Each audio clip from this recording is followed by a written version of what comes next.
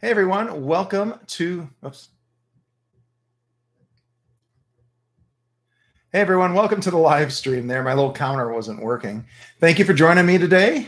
And this is going to be a photography Q&A. But before we begin, I do want to send out a great big thank you to everybody who has shown up here, but also to everybody who has supported me as I've kind of struggled with COVID here. As many of you know, I was hospitalized with COVID. I was in the ICU. I was there for about 2 weeks and almost didn't survive the experience. And I just wanted to say thank you. The outpouring from the photography community was absolutely overwhelming.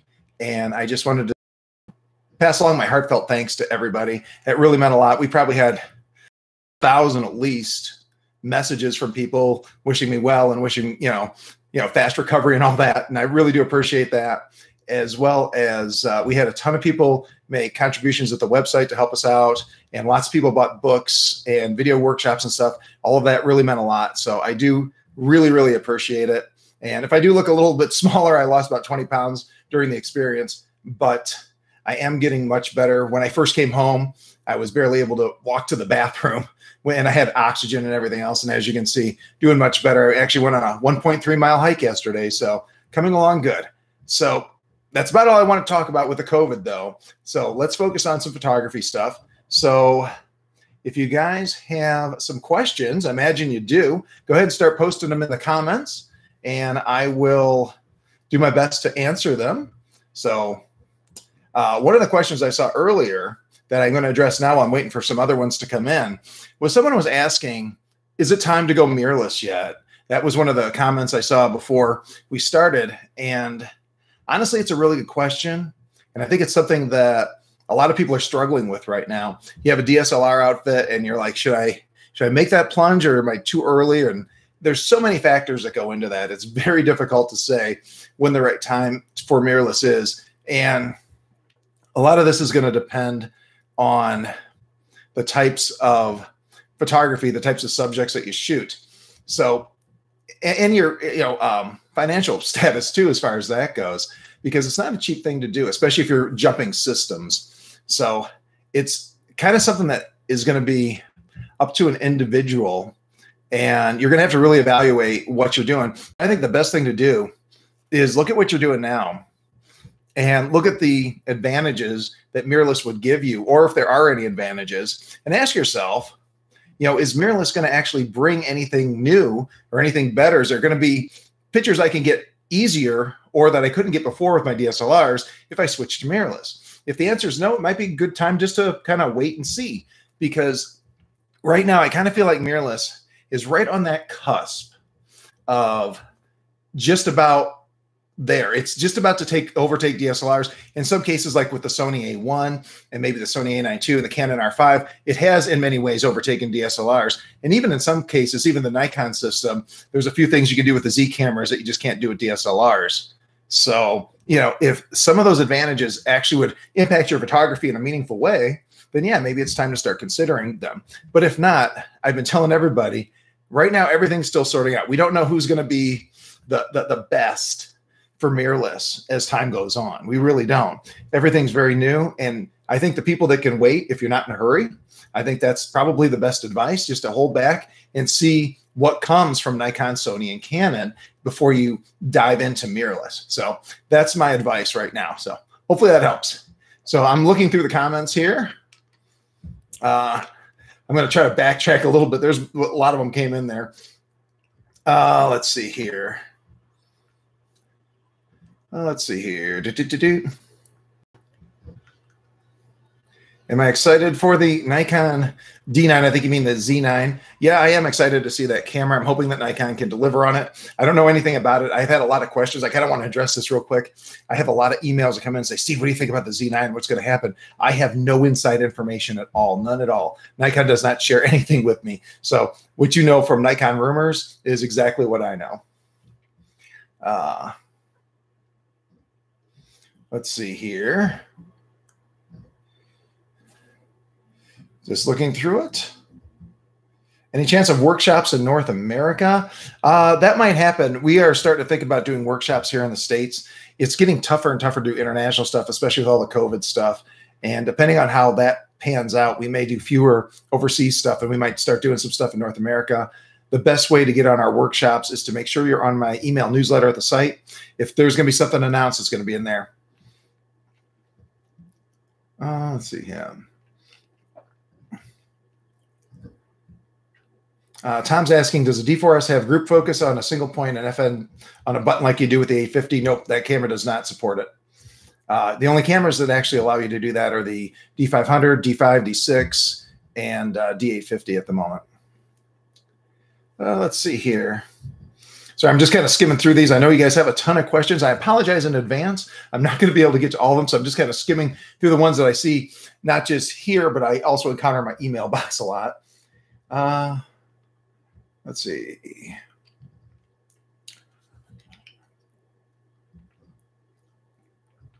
Sorry about the pauses here. Let's see. That's a good one there. I think I lost it. Someone's asking, let's see. Oh, that's a good question. Yeah, the 400-2.8 versus 600 f4. Which would you choose? That's a hard question, guys. I think every wildlife photographer, anytime you're going to make that step to big glass, and you're like, okay, which way do I go here? Because there's 3 options every single time. You have the 400-2.8, 500 f4, 600 f4. Which way should you go? And that's a hard question. My rule of thumb has always been that you should pick the lens that you can use without teleconverters most of the time. Teleconverters add a whole nother level of complexity. They add another layer of something that can go wrong, if that makes sense. So for the most part, I use the 600 f4. I've been very happy with that, doing general wildlife photography, not just in North America, but I also, as you know, I go to Costa Rica and Africa. That has been a really great lens. And I have the Sony 600 f4 as well. And they're, the Nikon and Sony 600 f4s are just phenomenal. They're a little bit big. So, that's something to consider too. If, size, weight, and travel capacity is a problem, the 600 f4s can sometimes be troublesome. 500 f4 is a good compromise because it gives you a lot of focal length, but it's a lot lighter and it's a lot easier to travel with. And it takes teleconverters really well too. The 400-2.8, the tempting thing there is that you have a 400-2.8 and then you can put a teleconverter on it, a 1.4, and you have like a 560. Then you put another teleconverter, a 2X on it, and you have an 800 5.6. And it's like, wow, you have kind of 3 lenses in one. Now, I have seen very mixed results with that. For some people, that works great, and they love it, and they swear by it, and that is the way they go, and that's great.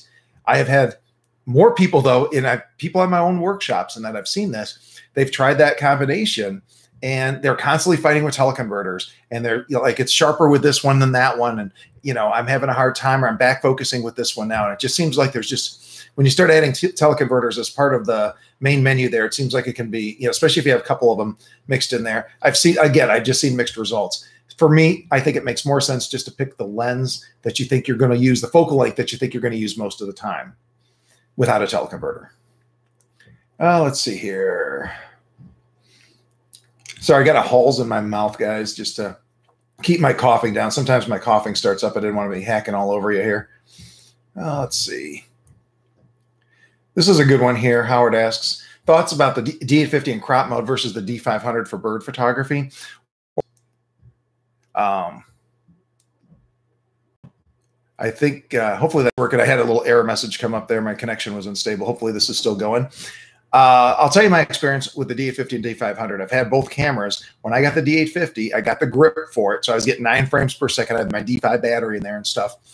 And I think and after that, I don't think I ever really used the D500 anymore. I just used the D850 and then I cropped down to DX size, like, manually, most of the time just on the computer down to that size. And the reason I like the D850 over the D500 for that is autofocus is pretty close. The D500 might have a little edge, but it's close enough for most purposes.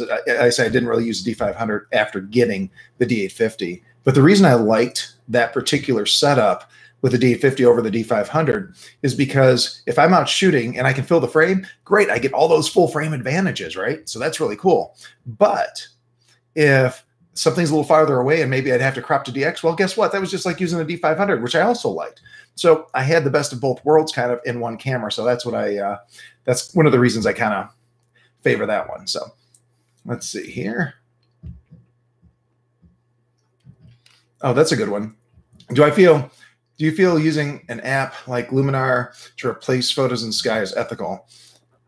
For me, I think ethical is tricky. Everybody has their own line that they will or won't cross. For me, I think that's a bridge too far. I don't like replacing skies.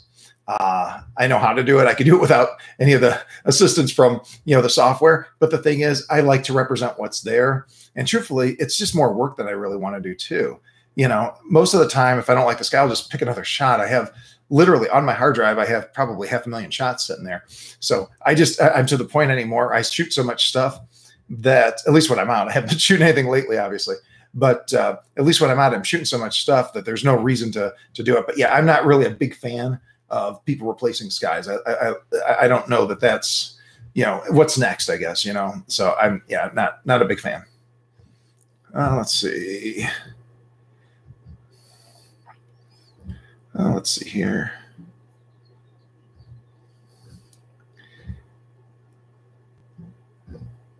Let's see. Sorry. My comments are kind of jumping around.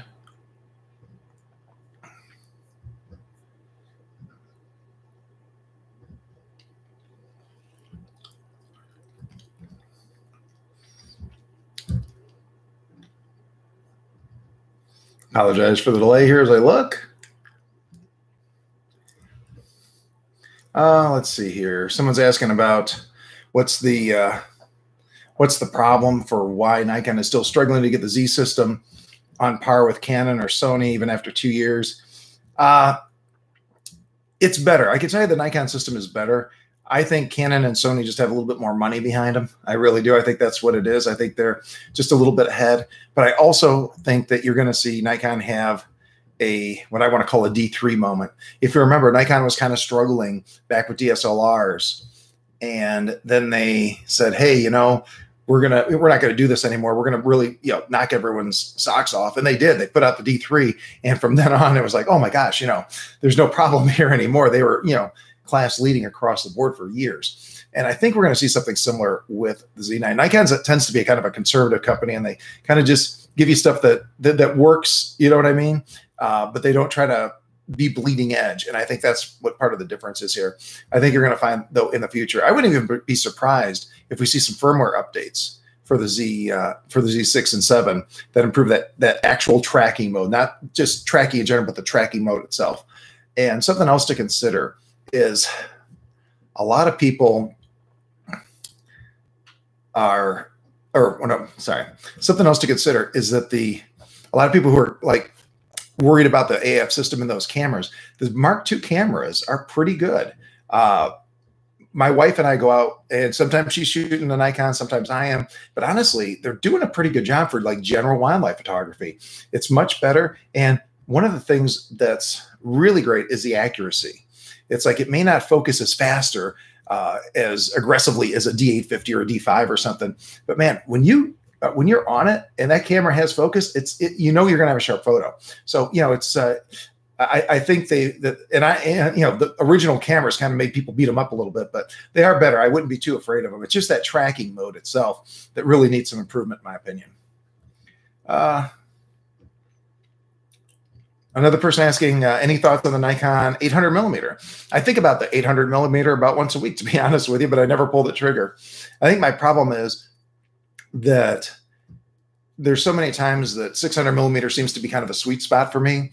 And if I do need more focal length, I can add a teleconverter. And for the most part on the Nikon and Sony lenses, especially Sony, that thing is not really taking up too much sharpness when I put it on there. It's not eating away at it too bad. And I'm real happy with the results I'm getting. So I don't know that I want to spend, I think, what are they, $16,000, $17,000. I don't know if I want to spend that to get just what would amount to a little bit better result. You know what I mean?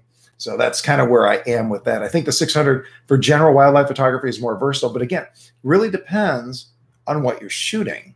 If everything is at an 800 millimeter focal length away, then it would make a lot more sense to get that than it would a 600 and use a teleconverter and just kind of weld them together.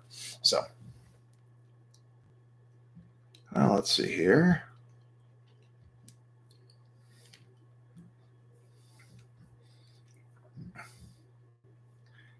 Haley's asking what my favorite animal is. It's hard to say. I'm going with Lions right now. I really like Lions, but it varies. Going with Lions, though. Let's see here. Oh, someone's asking, what computer and software do I use? I use Macs around. I have an iMac. There it is over there. And I'm using my MacBook Pro right now. I'm in my makeshift office upstairs because I wasn't able to get downstairs when I first came home. And now I just haven't moved. But yeah, I use an iMac. And for software, I use all Adobe stuff. I'm real happy with that. I do use the Topaz programs too, kind of in conjunction with that. But my primary stuff is Lightroom and Photoshop. Let's see here. 70 to 200 with a 2X adapter. Any cons? I have seen this tried a lot because it seems like a really good way to get to 400 millimeter. And I can't speak to every 200 millimeter or every 70 to 200 at 200 millimeter with that teleconverter. But for the most part, every time I've seen that tried, the results have been disappointing. They have not been up to what people expected or had hoped for. But I have obviously not tested every 70 to 200 on the market and every teleconverter on the market, so I don't know. I have a strong feeling the S line, the Z stuff for Nikon is probably pretty good.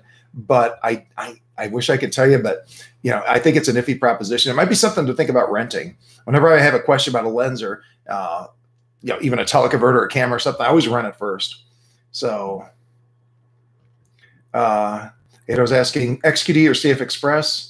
I would say CF Express if your camera supports it. It's a little more future proof. Although I think XQD is coming down in price, so you got to kind of balance those. But I want cards that I can use in the future too. So that's the way I would go. That's what I've been doing. I've been buying CF Express. Let's see. Where would I like to travel that I have not been to before? I think the Galapagos Islands are on my hit list. We're supposed to go up into Canada if things work out as far as I go. That's sometime I think in June. But we're supposed to go up to Canada, like British Columbia. I've never been there, so I'm looking forward to that. But I think Galapagos Islands are pretty high on that list. We're talking about Antarctica one of these days too. So those are a couple places I think would be a lot of fun. Let's see here. What update would you like to see to the D6? David's asking. Honestly, as bad as this sounds, and there's nothing wrong with the D6. I love that camera. It's a lot of fun to shoot. It's maybe one of my favorite cameras to shoot. But I'm going to tell you, I'm pretty much transitioning to mirrorless. I was shooting DSLRs. I was shooting them both side by side. But anytime I go out, I'm grabbing a mirrorless camera. So, yeah, I think I don't have any improvements I'd like to see to the D6 other than to make it mirrorless like a Z9. Let's see here. Oh, man, we were talking about this on the forum. By the way, if you guys aren't on the BCG forums, you should go over there. We have a great group of people there, just the friendliest group.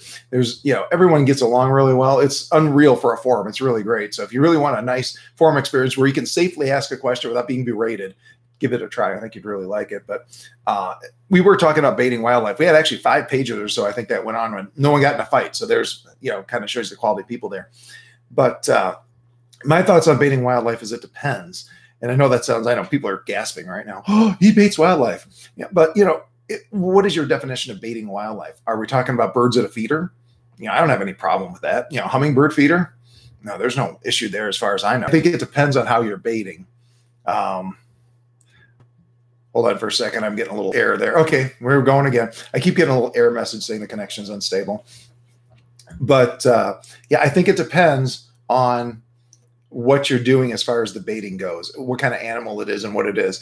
For the most part, any kind of baiting that I do is limited to hanging out at a bird feeder. But, other people have there's different levels of stuff. I personally am not going to bait animals to get them to come in other than, like I say, songbirds. I don't really have a problem there, but, I'm not going to go out and, bait bears or anything like that.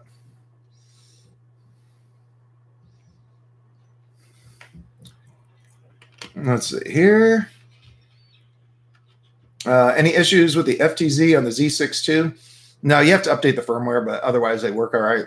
The only thing with the FTZ adapters I found is that they do focus a little bit slower from minimum focus distance all the way out to infinity than they do on the F-mount cameras. But usually it's about half speed.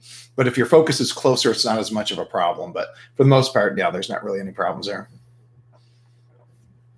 Let's see. Oh, sorry, excuse me. Forum address. Someone's asking about the forum address. It is bcgforums.com. bcgforums.com. And if you go to my main Backcountry Gallery website, there's a little link at the top there that'll you can click to get to the forums there. Is it risky to update my Nikon D500 so I can use CF Express? Not at all. Just look up Nikon firmware update plus Steve Perry. I have a whole video that'll tell you how to do that. Not a big problem at all. Let's see here. Do I have any interest in the Sony A1? And how do I like the Sony compared to Nikon? I think a lot of people are wondering about that. I actually do have a Sony A1. I was using it. I've actually been able to get out twice this week to shoot. And both times it was with the A1. And I have to tell you, I am really impressed with that camera so far. It is everything that the marketing said it was. I've been using it for flying birds. We were mostly doing seagulls. Nothing very exciting here in Northwest Ohio. But we were out there and just having a blast. And it does a pretty good job with the bird eye AF. It's not perfect. I do have a few, out of focus shots, but it's amazing how well it actually does work. And the camera speed, the lack of lag, that viewfinder is so fast. The camera's so fast. It is almost like using an optical viewfinder. It is so good. If you have been hesitant to use mirrorless because of like viewfinder issues and things like that, it's just, this camera would blow you away. It looks really good, but everything about it is really fast. I have been using it more like at 15 frames a second. I don't use the 30 frames a second. I don't need 30 frames per second of a seagull, but it's nice to have all those options there. And the autofocus is just spectacular. It handles really well. I've been really happy with it so far, but I've shot less than 2,000 photos with it. So ask me again in the next live session, and maybe I'll have a few more points to make. But overall, for Sony versus Nikon, it's really hard to say which one is better. I can go out and get good pictures with either one. It doesn't really matter that much to me. If I'm doing birds in flight and I have my Z7 II, I'm not going to probably get the same keeper rate as I am with the Sony. The Sony is simply a more capable camera. It does more frames per second. It's got better autofocus, all that kind of stuff. But I'm not going to not get a few good shots with the Z7 II either. So, but as far as just overall, Sony's doing a pretty good job for wildlife right now. The 200 to 600 is a fantastic lens. The 100 400 is really good. One of my favorite lenses. The 600 millimeter Sony is definitely my favorite 600. I've never used a 600 I like better, and I've used a few of them. The sharpness, I believe, I'm going to maybe do a test. I'm kind of afraid to put it on YouTube because I'm afraid it's going to get turned into a fanboy fury, fight type of thing. But I'm very curious because I kind of feel like the 600 Sony, the seat of my pants estimate, is a little bit sharper than Nikon 600 millimeter. And I'm pretty sure it takes teleconverters better. That teleconverter on that Sony 600 is almost invisible, but it's lighter, it's better balanced. It's a really great lens. So Sony is doing really good, but again, I wouldn't discount Nikon on this one either, because right now Nikon is just behind. They're also talking about releasing a new 600 millimeter for the Z line, and you maybe couple that with a Z9, and suddenly you're neck and neck again. So but yeah, overall, I'm not afraid to shoot Sony. The nice thing with Sony right now is that we have the lenses, we have the stuff.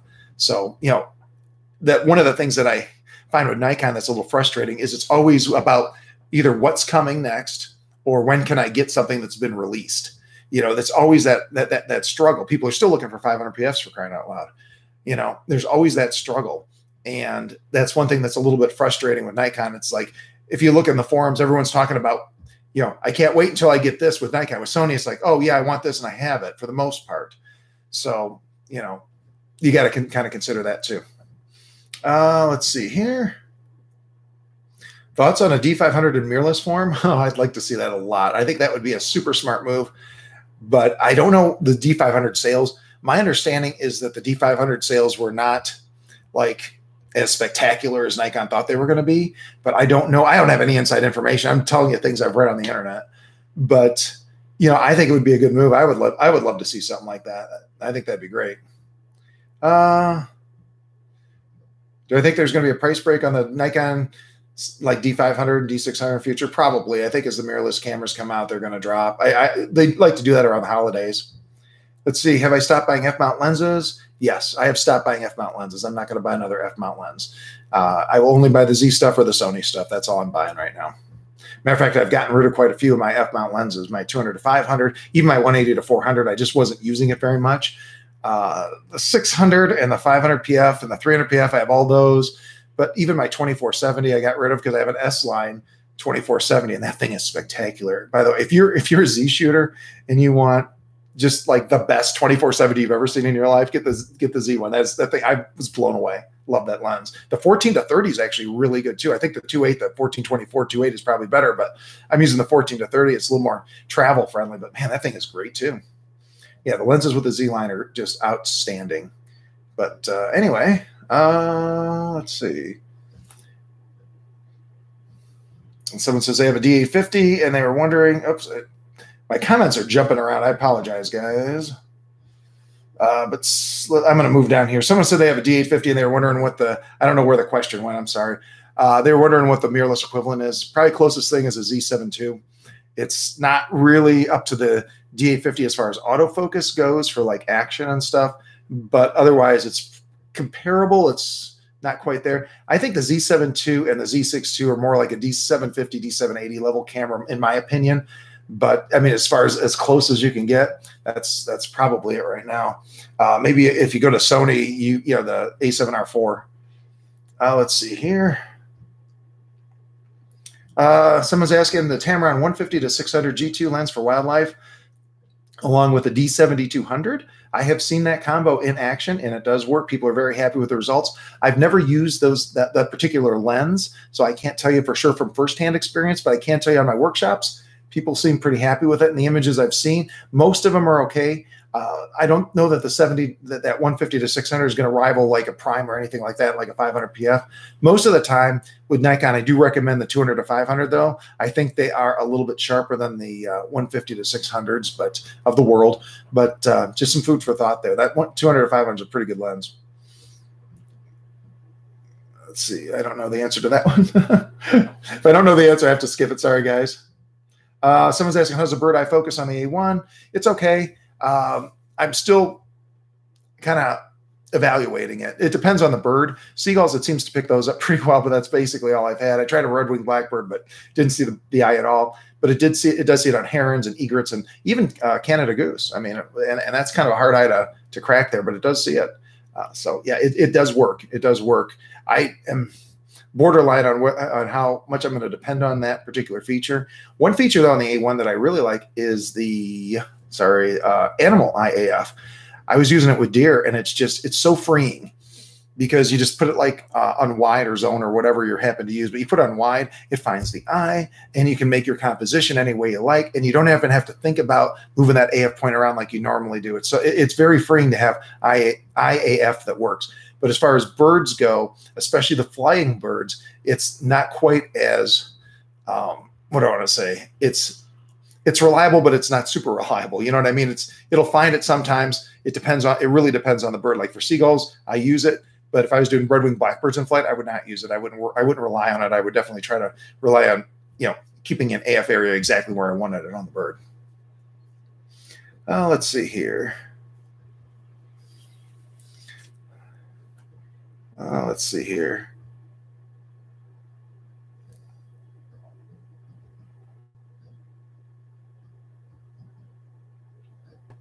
I like that one. Sorry, you jumped to the end here. If you had a question I didn't answer, make sure you pop it back in there. That my comments are jumping around. My feed, my internet connection has been a little bit flaky as of late.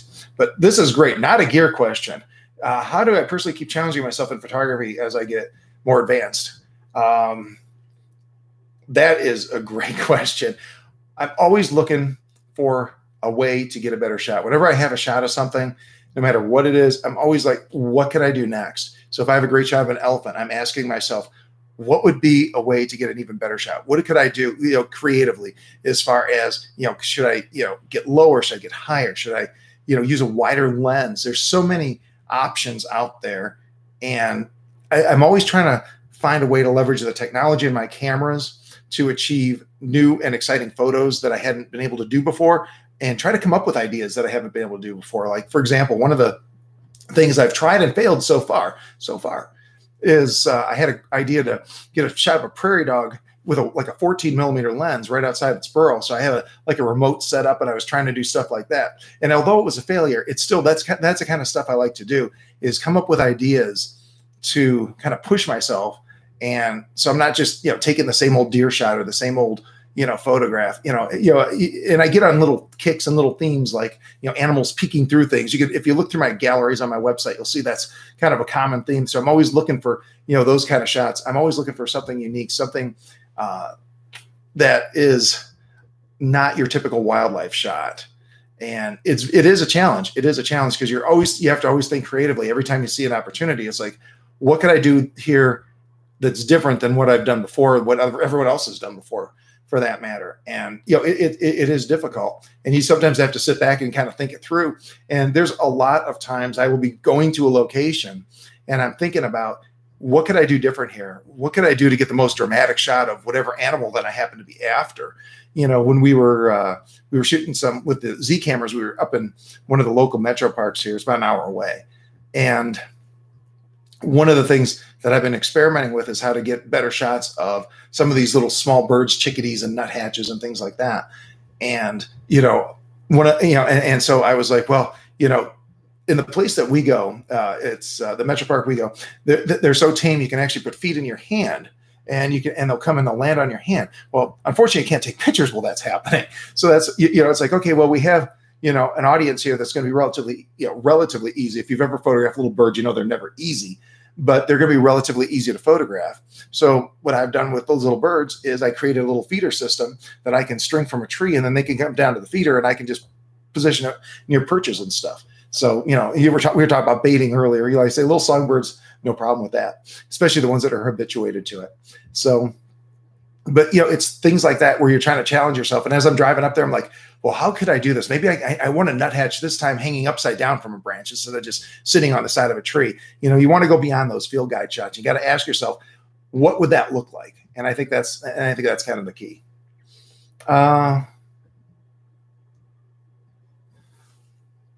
Yeah, shooting seagulls is good for getting ready to shoot ospreys for sure.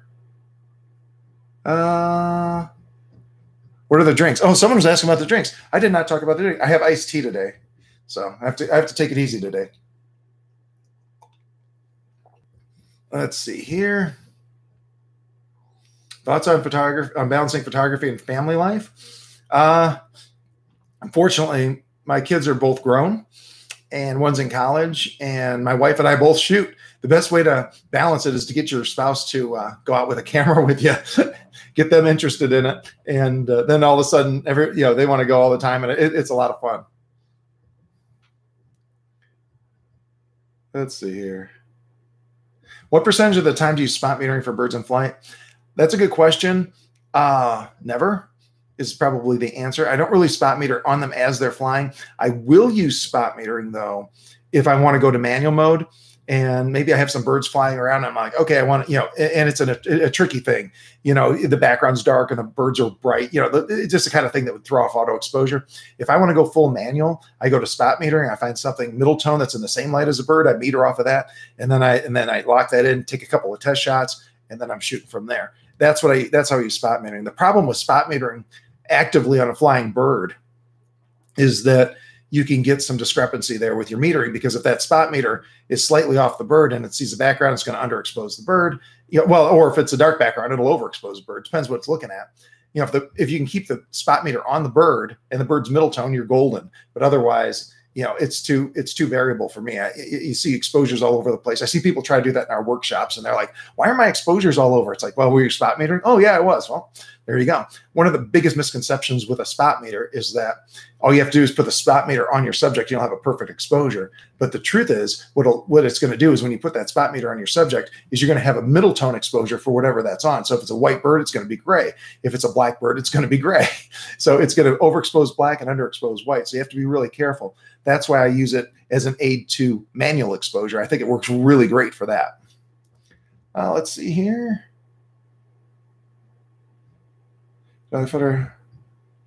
Oh, that's a good question. Melvin's asking, do I like photographing rare species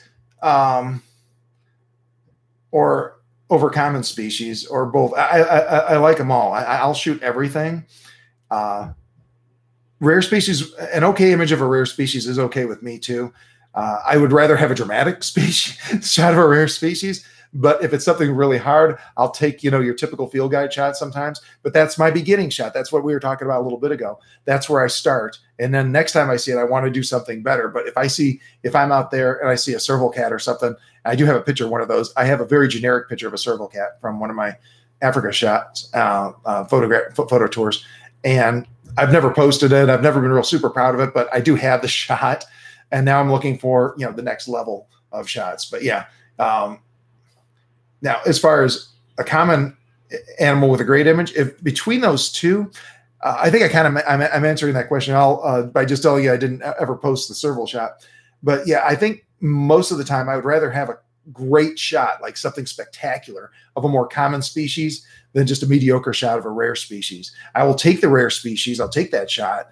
But like I say, whether or not I post it or not, because I'm always thinking in my head, I'm going to see that rare species again someday, and I'm going to get a better shot. So that's what's going on up here. So a lot of times I don't want to post something I don't feel is as good as it could be. You know what I mean? So hopefully that answers the question. But yeah, I think just to expand on that just a little bit, so many times I think people kind of disregard very common species, but you can get really dramatic, very exciting images of just very common species that are, maybe, deer and geese and, stuff like that, seagulls for that matter. I got some really cool shots of some of those seagulls the other day. And, if you take a normal average shot of a common species, it's not going to go anywhere. But if you take a really dramatic shot of it, people are going to notice it if you post it in that. And I think that's worthwhile. And I think, that's one of the challenges with photography is going out and being able to get a shot of that caliber of something that's very common. I think a mark of a good photographer is somebody who can go out and make any species look good. Let's see here. A couple more here. My voice is starting to crack a little bit.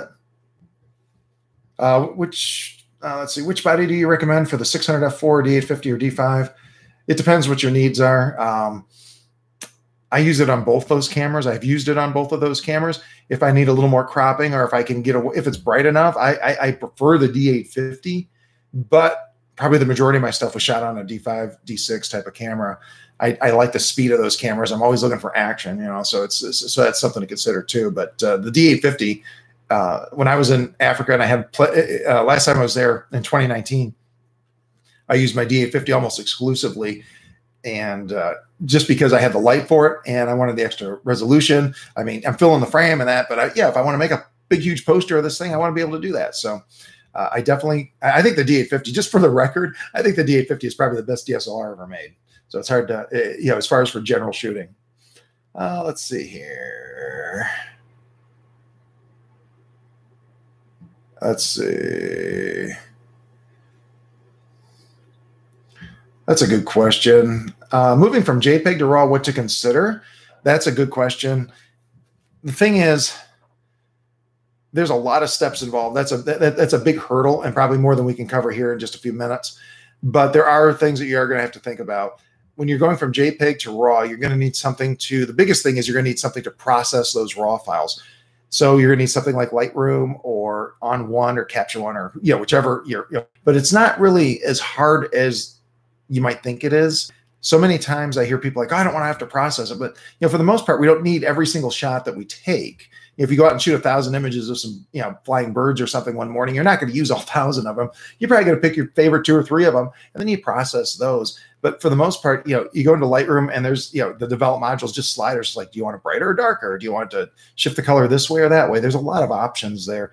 So my I would definitely give it a try. But that's probably the biggest hurdle when people are going from JPEG to RAW is that whole thing where they have to post-process it.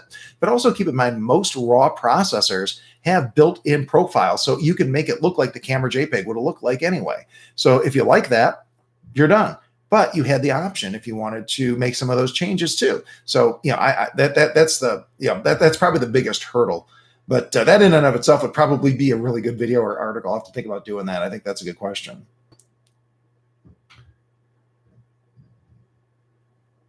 Let's see here. Oh, someone was asking, this is a good question. I can get this one real quick. When using spot metering in manual mode, would it require auto ISO to be turned on? No, you turn it off. Turn it off if you're using it in manual.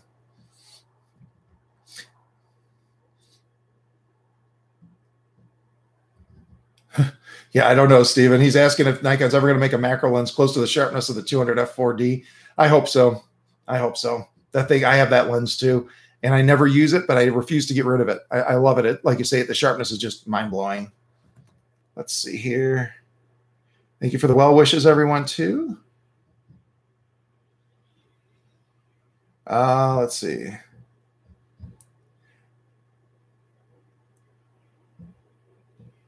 That's a good question, too.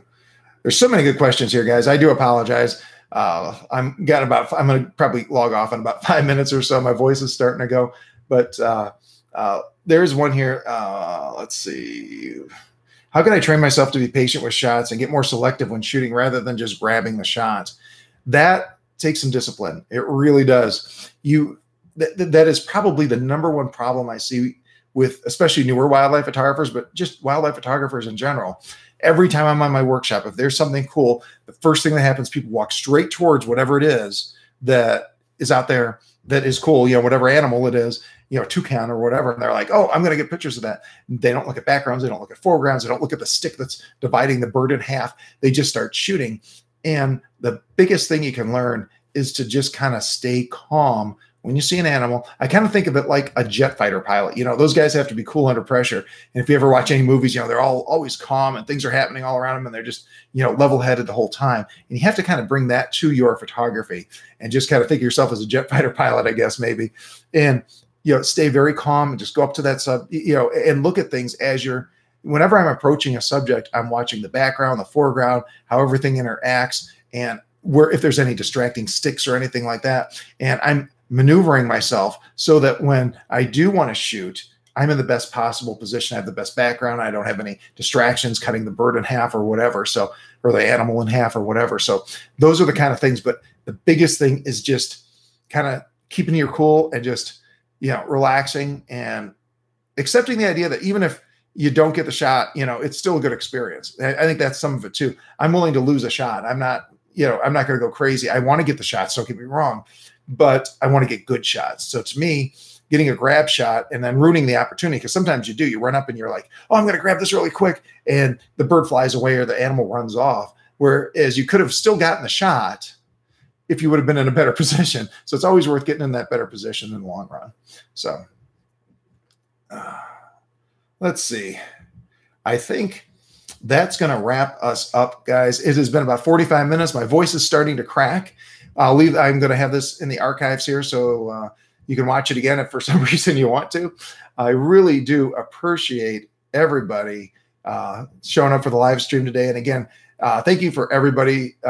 Thank you to everybody who helped kind of support me through this COVID problem. And I hope to continue to improve.